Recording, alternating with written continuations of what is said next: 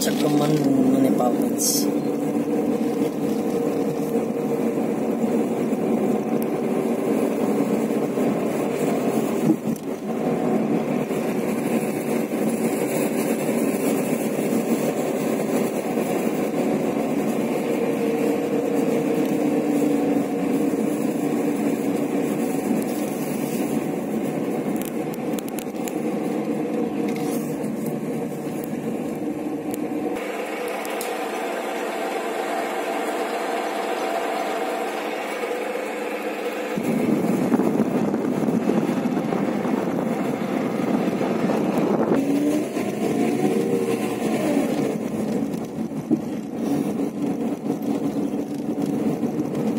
Bus park क्षेत्र पनि पुरै सन्नाटा छ। दिउँसो भने नेपालगञ्जले साँच्चीकै लकडाउनको पालना गरिरहेको छ।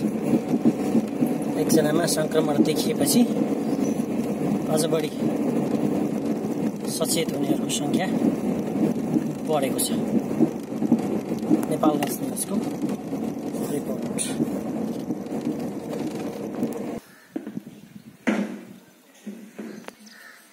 पुरै सन्नाटा छ नेपालगञ्जको बस पार्क क्षेत्र।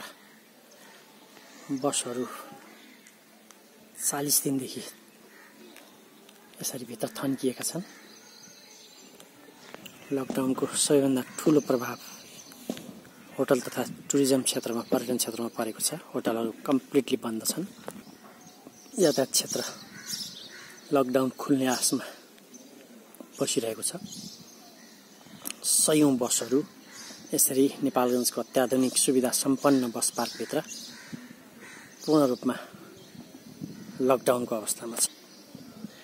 नेपालगञ्ज न्युजको स्थलगत रिपोर्टका क्रममा हामीहरूले तपाईलाई यस्तै नयाँ नयाँ सूचनामूलक जानकारी गराउने कोसिस गरेका छौँ। सचेतनामूलक जानकारी गराउने प्रयास गरेका छौँ। नेपालगञ्जलाई नजिकबाट जानकारी दिने पनि हाम्रो उद्देश्य। तपाईहरू जहाँ हुनुहुन्छ त्यही सुरक्षित रहनुहोस्, फेरि पनि हाम्रो अनुरोध।